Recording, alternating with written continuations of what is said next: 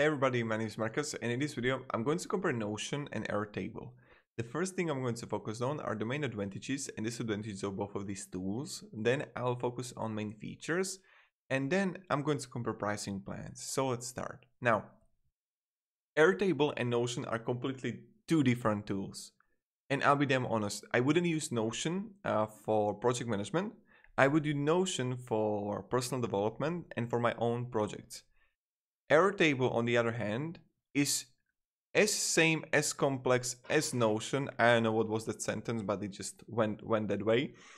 But it's much better on project management. I will explain you exactly why. So, when you would go to Notion, Notion is not that easy to get into.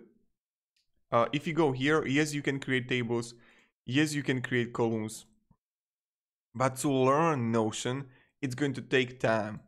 I also recommend checking a guy called August Bradley and his YouTube channel, because he's focusing really good on how to go deep into the Notion and how to connect things with each other.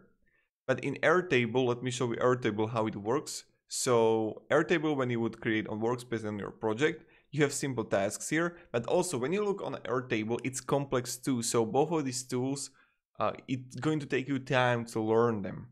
Then you can simply click plus here, and you have multiple options to choose from, percentage to go with a formulas and everything and use it. But there are differences, and let me show you which one are.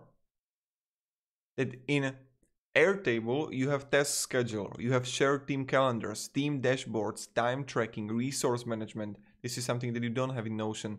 File sharing and external billing and invoicing. So these are the things which are really important and which can be useful in project management. Then you're gonna like simple grid here, create a form and go with the calendar, and gallery here and Kanban. So just simple project management tool. I can edit simple new record here as a task, name, new task. I can edit as a subtask here. Design time estimate. You can add simple field here if you want to it. Look up barcode and really play around it. So yes, save. And here we got a new task. You can simply assign it to someone. And that's pretty much it now. The first task. That's pretty much it how it works. Now to go further to pricing plans, Notion offers you the free version for $0, and for plenty of people it's enough. Then you're gonna see the pricing plans of Airtable, again the free version that you can use. Then you can they have the attachment space per base 3 GB, 5 GB, 20 GB, and it's up to like what you actually want and what you actually need, right? But still, in my eyes, using Asana is effective, much more effective comparing to Airtable. But this depends what you actually want. If you want to go deep into the program and use it, alright, but Airtable and Notion are not easy programs to get to be mastering, right?